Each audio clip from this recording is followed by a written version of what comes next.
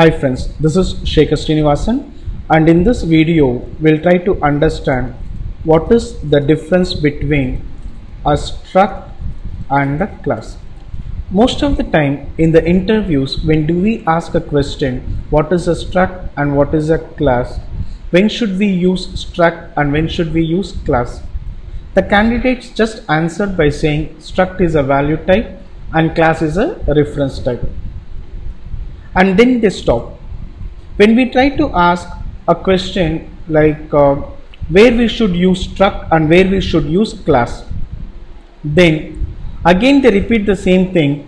Struct is a value type and class is a reference type, and they further add one more statement saying that struct stores the information in the stack memory and class stores the information within the heap. So now in this video, let's try to understand exactly what difference a struct and class is having in its behavior and what is the answer we should provide for this question. To do this, let me first add a class.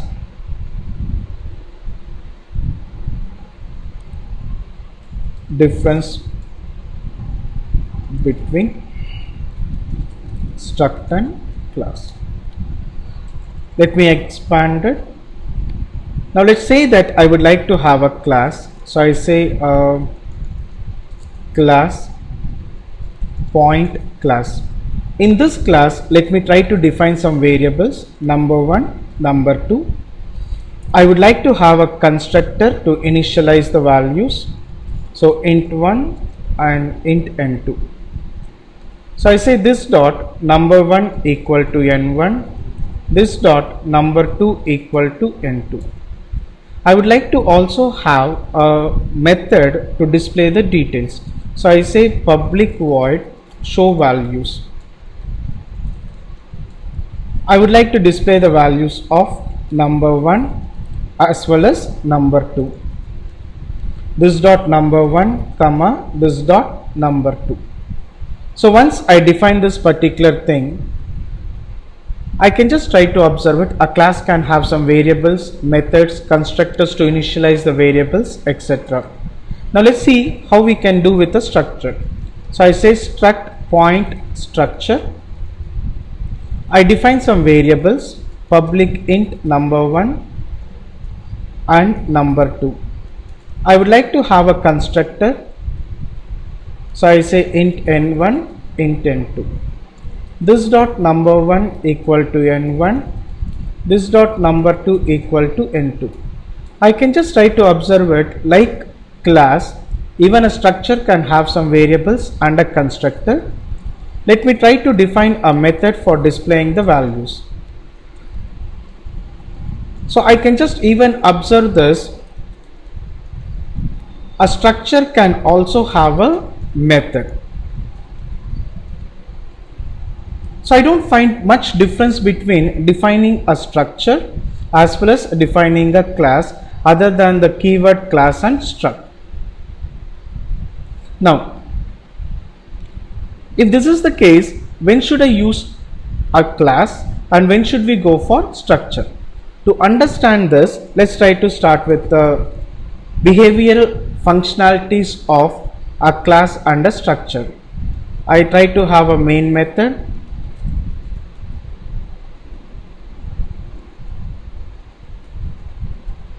First, let me try to create an object for the point class. I provide some value called as 10, 20. And then what I try to do was, I say after object for class created, let me try to display the value. So I call a method called as show values.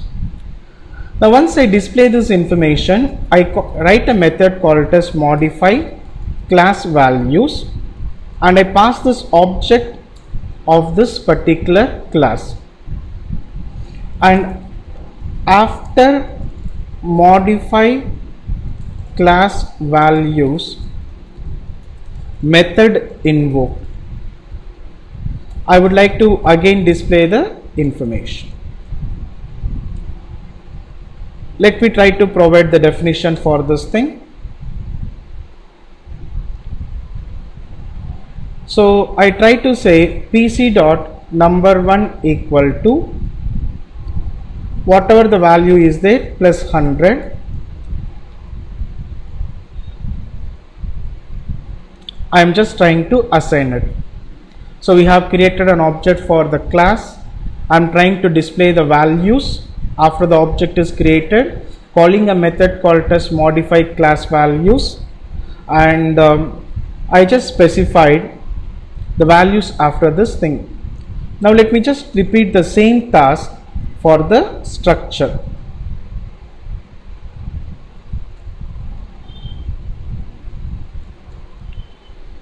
So I try to create an object for the point structure. I pass the same 10 and 20 for this thing. After object for structure created,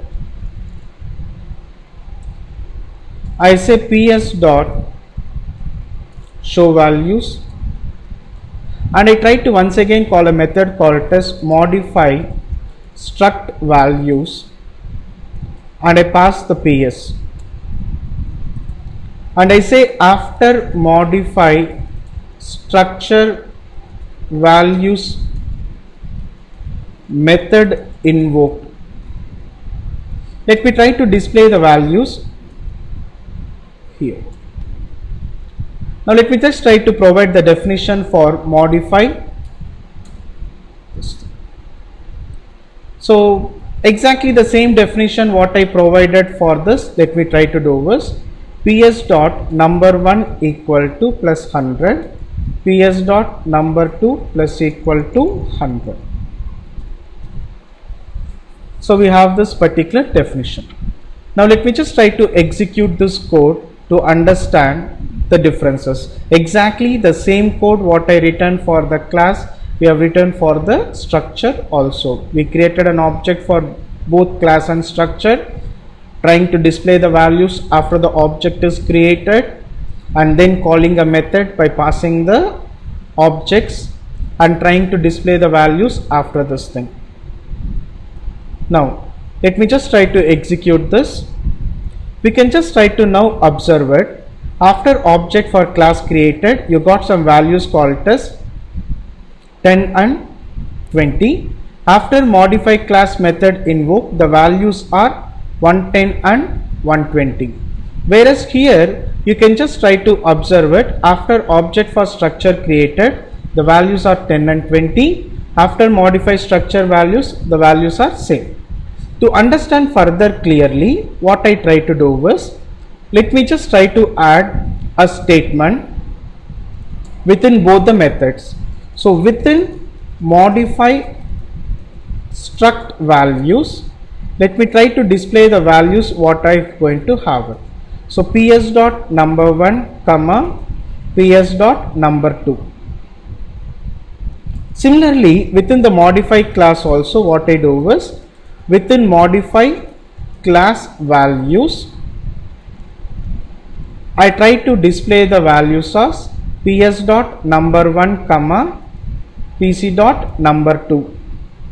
Now once again let me try to execute this. We can see that for the class, within modify class values, whatever the changes I have done, the changes are there, and once I just came out of the method, the values are still carried forward. Whereas when I just try to observe within a structure, within the modify struct values, I just try to observe it. The values are 110 and 120, but once the values are written back, you can observe the values are 10 and 20. So this is the behavioral differences between a class and a structure. Now let's try to come for a conclusion, what is what. So I can just try to understand that when I just try to specify a structure with respect to the class, I can just simply say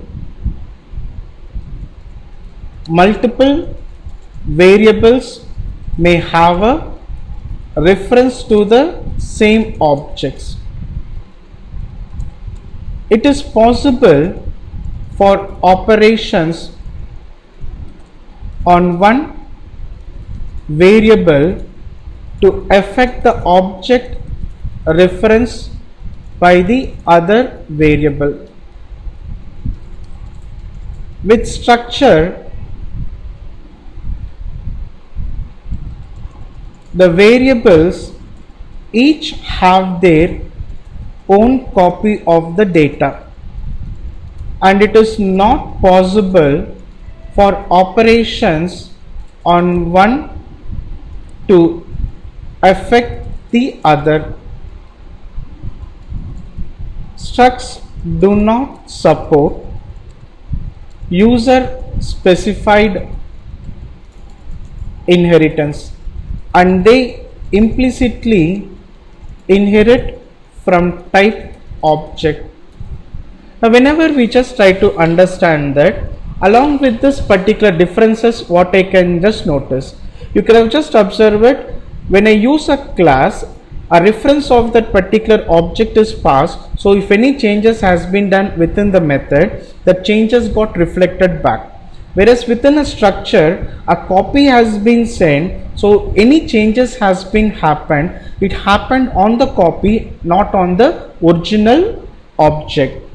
So along with the points of this thing, the traditional answer you can always include saying that structs are value typed and can contain data and functions.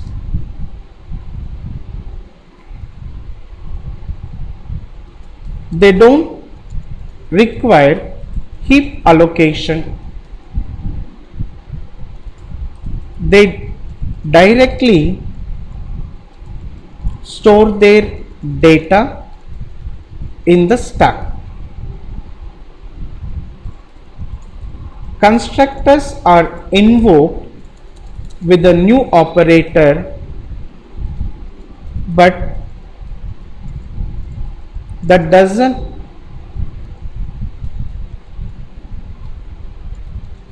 allocate memory on the heap.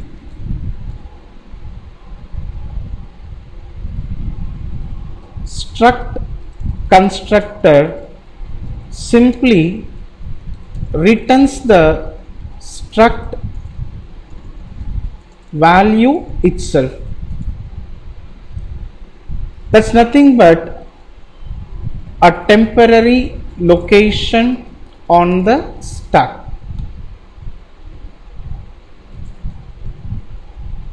And this value is then copied as necessary. These are some additional points that you can just add on the structures, whereas when it says something called as class, some additional points which you can just add is classes are reference type,